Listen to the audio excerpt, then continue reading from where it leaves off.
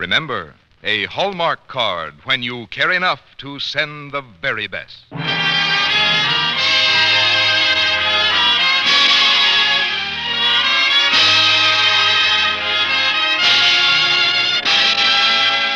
Tonight, from Hollywood, the makers of Hallmark greeting cards bring you Mr. James Hilton in Herta Pauley's The Story of Silent Night on the Hallmark Playhouse.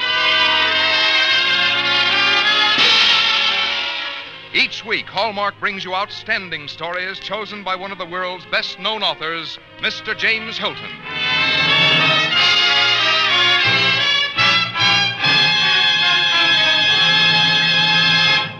Before we begin, here is a Christmas message from the folks at Hallmark and the friendly stores where Hallmark cards are sold. A special Hallmark Christmas card from all of us to all of you that comes with real sincerity and brings our friendly greetings, too. So, to the wishes you've received, please add our wish for Christmas cheer. And by the way, it's sure been grand to have you with us through the year. And now it is Hallmark's pleasure to present the distinguished novelist, Mr. James Hilton. Good evening, ladies and gentlemen. This is James Hilton. Tonight on our Hallmark Playhouse, we tell you the story of how that wonderful Christmas song, Silent Night, came to be written 130 years ago. This story was told recently to a writer named Herta Pauley by the grandson of the man who wrote the music of Silent Night.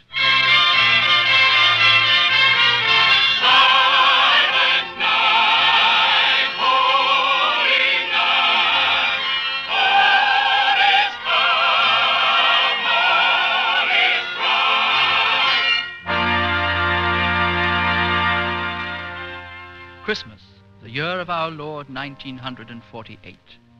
1,948 years from the miracle of Bethlehem. Christmas, the birth date of the Prince of Peace, the birth date of hope and faith, the birth date of a miracle.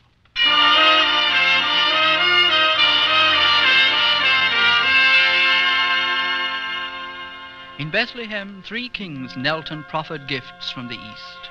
Since Bethlehem, many gifts, recorded and unrecorded, have been created of man's love of God and humbly offered in his honor. What you are to hear tonight will tell you of one such gift offered by 2 humble men 130 years ago this Christmas week. This, too, is the story of a miracle that was born one silent night. All is come.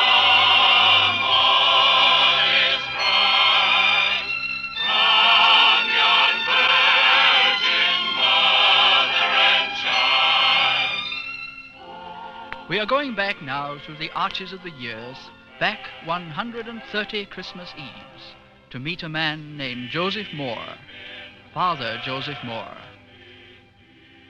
Those voices you can just barely distinguish are all voices that have said Merry Christmas through the years. Their sentiment remains and lingers on the Christmas air like a blessing.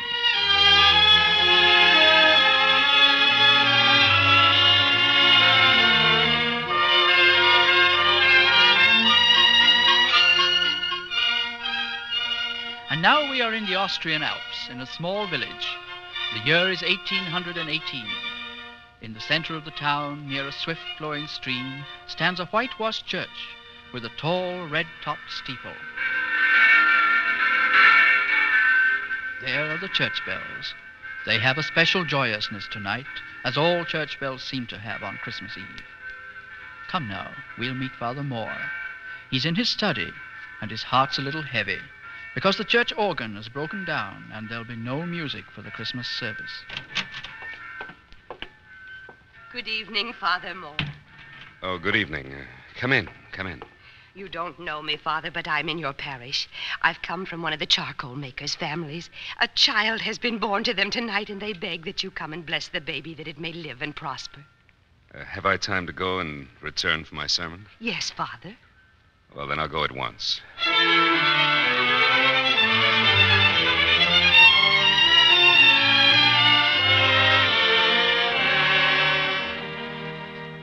And so it was that on Christmas Eve of the year 1818, Father Joseph Moore followed a woman up the rocky foothills of the Alps to a simple hut and blessed a baby on Christmas Eve.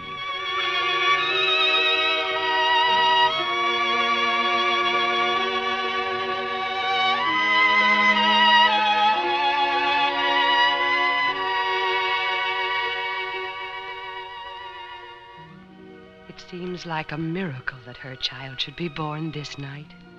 Birth itself was a miracle. God has blessed her with a beautiful son on the most holy night of the year.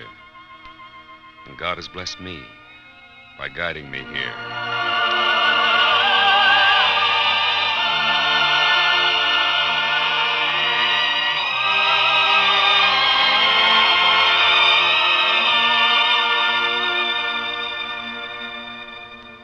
Father Moore walked down the snowy mountain, transfixed, transfigured. He thought of the baby and of the sacred night, and words began to stir and form themselves within him. Holy night, silent night, holy night. All is calm, all is bright. Silent night, holy night. All is calm, all is bright. Round yon virgin mother and child. Silent night, holy night. All is calm, all is bright. Round yon virgin mother and child. Holy infant, so tender and mild. Silent night, holy night. All is calm, all is bright. How simple is the coming of a miracle to a stable in Bethlehem, to the heart of a man.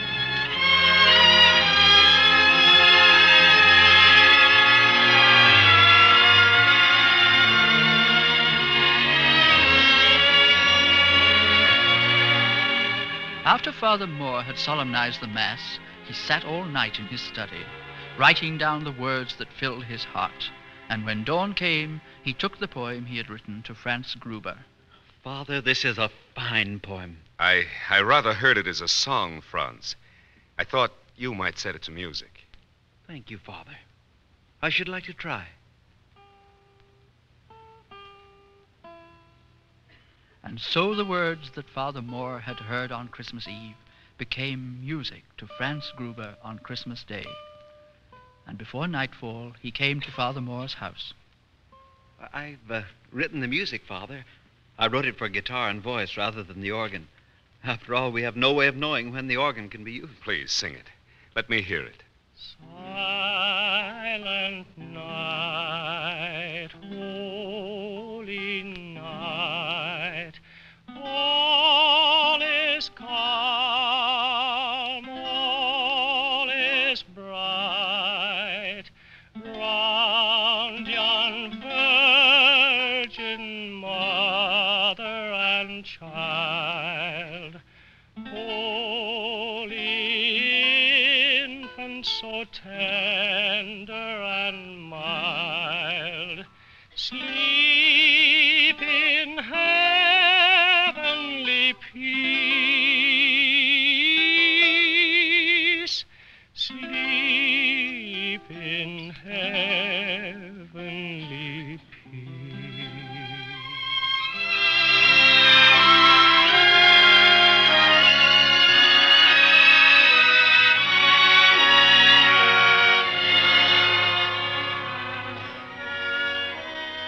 In a neighboring Austrian province lies a valley, the Zillertal. And from the Zillertal, a few days after Christmas, came the organ builder, Karl Mauracher. Well, now, Father Moore, Mr. Gruber, I think I have the organ in working order now. The mice had eaten holes in the bellows, but this leather patch should solve all your problems. May I try it? Well, go ahead.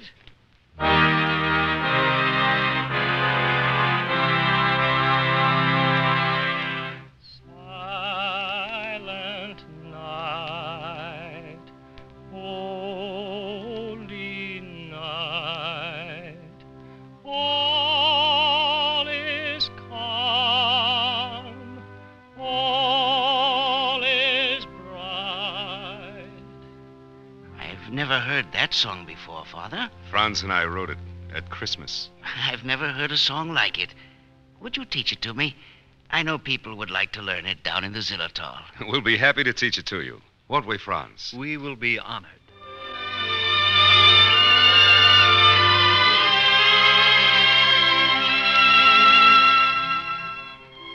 And so the hymn that was born on Christmas night started its journey out into the wide world. Karl Mauracher took the song down into the Zillertal. Silent Night was on its way from a small church high in the Alps to the cathedrals of the earth.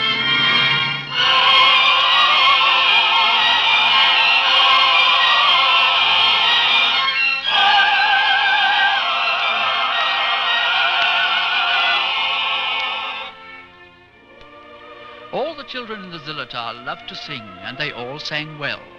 But of them all, the ones with the most beautiful voices were the 4 Strasser children, Caroline, Joseph, Andreas, and Amalie.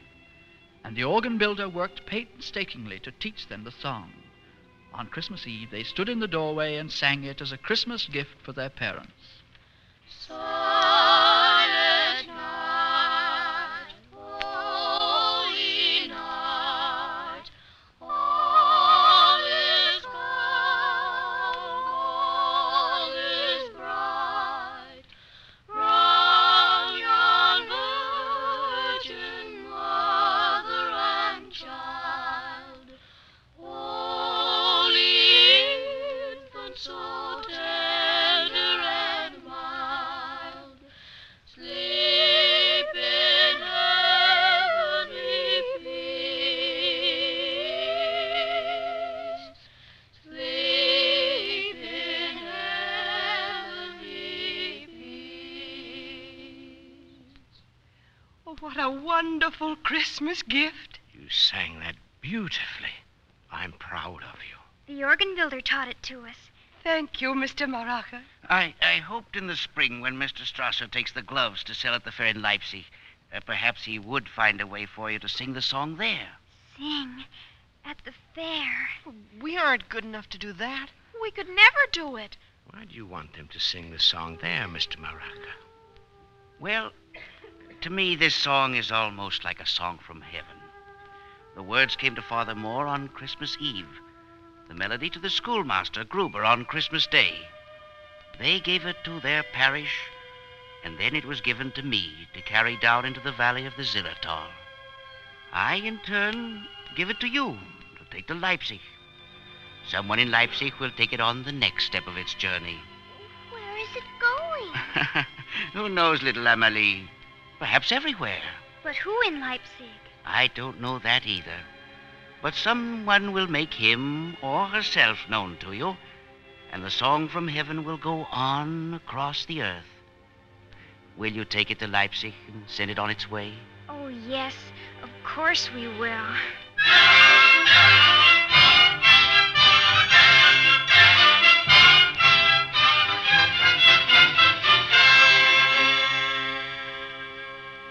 Silent night, holy night, all is calm, all is Who are you children? They are my children, sir. I'm Strasser from the Zillertal. This is my glove stand. We're here at the fair to sell chamois gloves. Your children have beautiful voices, Mr. Strasser. Yes. They sing every afternoon, and the people stop to listen to them, just as you saw today. And do they also buy the gloves? Yes, I think it helps business. In any case, it does not harm it. It was their song that caught my attention. The song, sir? Yes, I have never heard it before. My name is Polenz. I am the Director General of Music in the Kingdom of Saxony. The Director General of Music? Yes, I wanted to ask you children if you would care to appear at a concert one of these days. A concert? Oh, that would be terrible. I'm afraid they aren't experienced enough, Mr. Polenz. We must do it. We promised Mr. Mauracher we've got to do it. It doesn't matter if we aren't good, as long as we sing it. We'll be happy to sing at a concert, Mr. Pollens. Well, we may not be happy, but we'll do it. Good. Next Tuesday, then, at the Gewandhaus, there will be an orchestra concert. Perhaps at the close of the concert, you will honor us with this song. The King and Queen will be there. The King and Queen.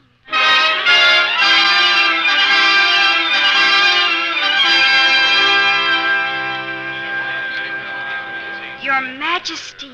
Your Highness, we are honored. Honored. Well, children, don't look at the floor. Look at us. We want to see your faces. I think they have a slight case of fright, Your Majesty. We don't want you to be afraid of us. We have children just about your age. Mr. Pollens has told us you sing a wonderful song that you call a song from heaven.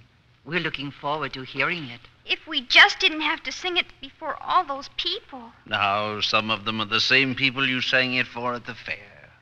Your Majesty, it's almost time for the concert to start. With your permission. Just close your eyes, children, and pretend you're singing at home.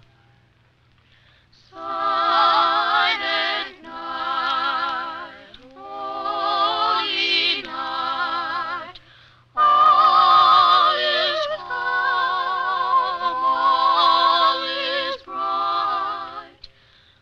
And the king and queen smiled and listened, and listening with them was the director of the Berlin Cathedral Choir. It was he who heard the song in Leipzig and took it on the next step of its journey to Berlin and the court of the emperor. Sleep in heavenly peace. Sleep in heavenly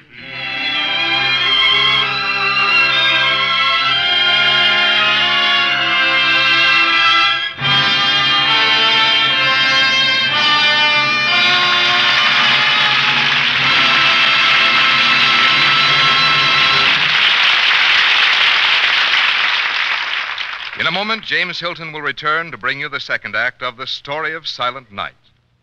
You've been so busy buying gifts for others, now let me tell you about a Christmas present for you from the friendly store where you find Hallmark greeting cards. It's a Hallmark date book. I have one in my hand now, and what a little beauty it is, from the colorful camellia on the cover to the last pink and white page in the book. It's just the right size to tuck away in your purse or keep beside your telephone, and so useful you'll always be referring to it.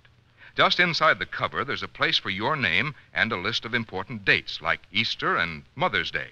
Turn the page, and there's a calendar for January 1949, with a space beside each date for jotting down things to remember, social engagements, appointments, anniversaries. There's also room for names and addresses of people you'll want to remember during January.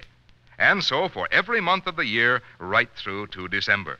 You'll find it especially valuable right now because at the back of the book there's a place for your next year's Christmas card list, room for names and addresses, and an easy way to mark Christmas cards sent and cards received. You'll find so many uses for this handy Hallmark date book. Why not get your copy right away? It's yours without obligation, a Christmas gift to you from the friendly store where you find Hallmark greeting cards. Now back to James Hilton and the second act of The Story of Silent Night.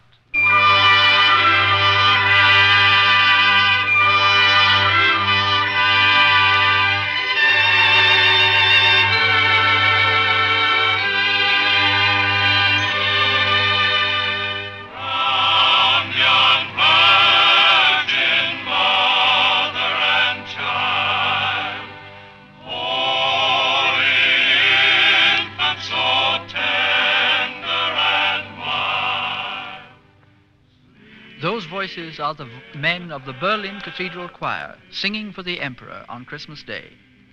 There's the Emperor in the royal pew singing with them. No, he stopped singing. Look at his face. He's glaring at that hymn book.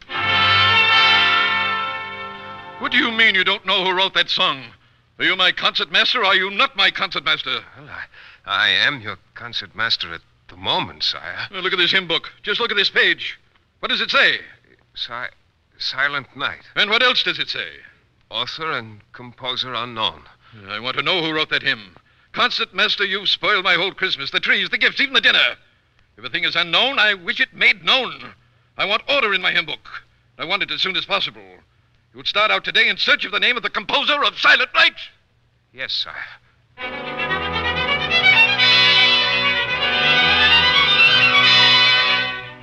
And so it was that Concertmaster Ludwig Erck started out to trace the origin of Silent Night. He went to big cities, he went to small villages. He talked to the young, to the old. Long, worrisome months kept pace beside him. And at last, Even though he knew what he had to face in the anger of the king, he knew he had to give up. He sat, alone and disconsolate, in a small village inn near the Austrian border. Will there be anything else, sir? No, that'll be all. Oh, hush. You don't like the bird's song, sir? The bird? I thought it was my own mind.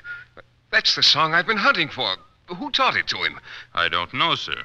A traveler sold him to us. The man said he had bought the bird in Salzburg in St. Peter's Abbey. Salzburg? Well, then, I shall go to Salzburg.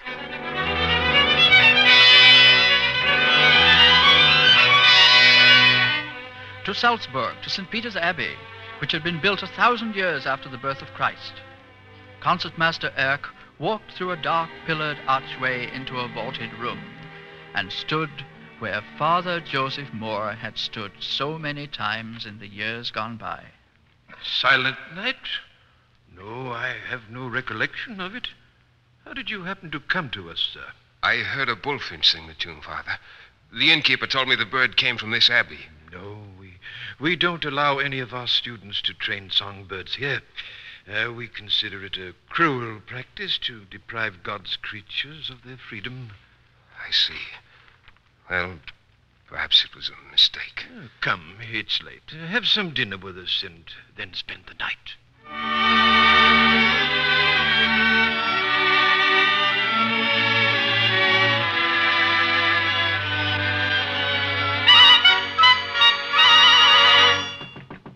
Yes?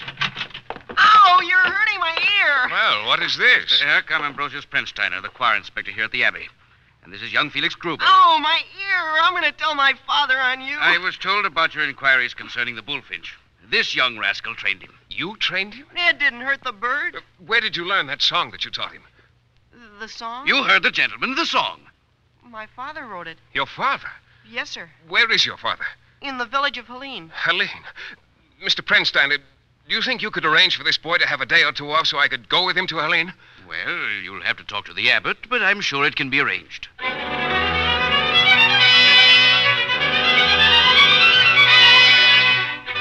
And now young Felix Gruber and Concertmaster Erck are tucked in a fine sleigh behind a team of the Abbey's finest horses. The bells sing out gaily across the clean, crisp air, and the snow crunches under the horses' hooves. Now they are going through the pass above Helene, and now they are skimming down the main street to the market square before the church, and now they are pulling up before the small, friendly house which is the home of Franz Gruber. And so it was at last. Concertmaster Erck sat with the composer of Silent Night. Mr. Gruber, I bring you and Father Moore the compliments of the king and the whole country. Well. Father Moore is dead, God rest his soul, these 6 years past. Oh, I'm sorry to hear that.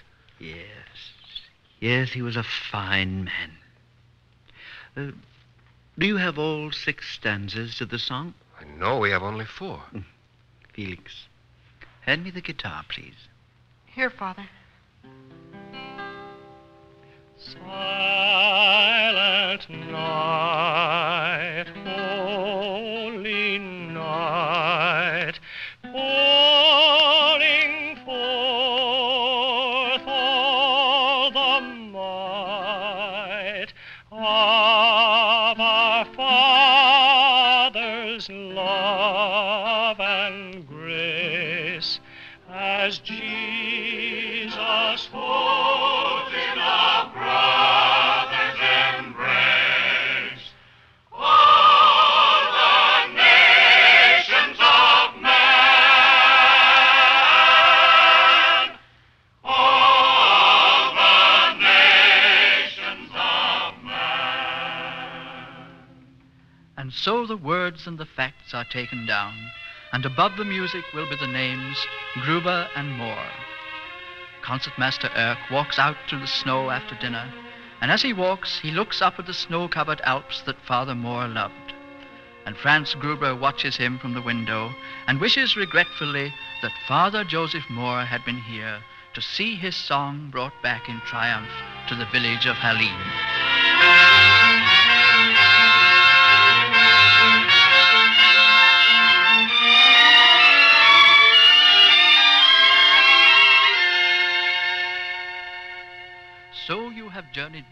130 Christmas Eves to meet a man named Father Joseph Moore and the schoolteacher, Franz Gruber, and Karl Mauracher, the organ builder, and the Strassers, and all the rest who had a part in carrying the song from a village high in the Alps down into the world.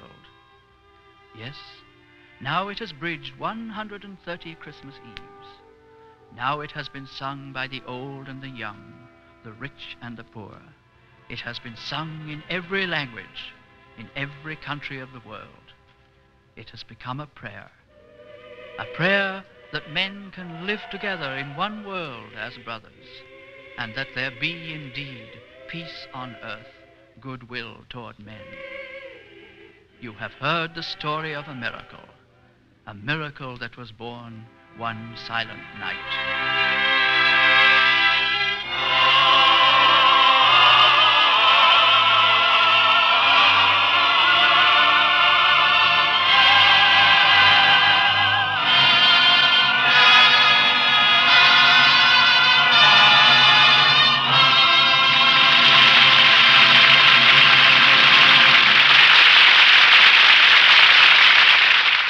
Before James Hilton returns to tell you about our story for next week, I'd like to tell you about Hallmark New Year's cards. They're as bright and gay as a New Year's party.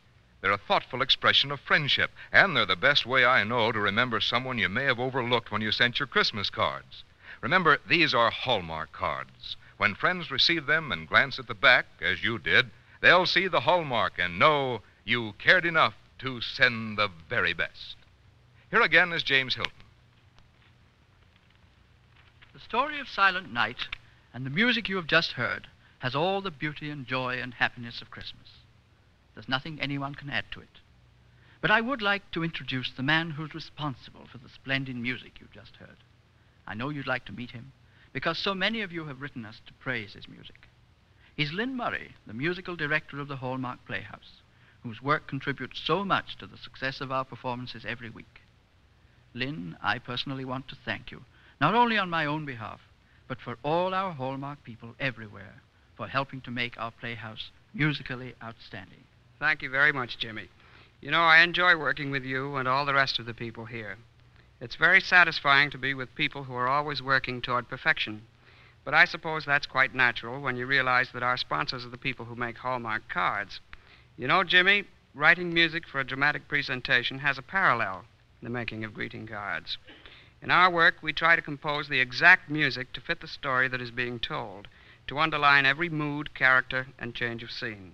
And Hallmark greeting cards always seem to express the fitting sentiment for every occasion. And by the way, I want to ask our audience to be sure to listen next week when we will dramatize your own book, Lost Horizon, with one of Hollywood's finest actors, Herbert Marshall. And the following week, it'll be our pleasure to present Louis Bromfield's MacLeod's Folly, starring Robert Young.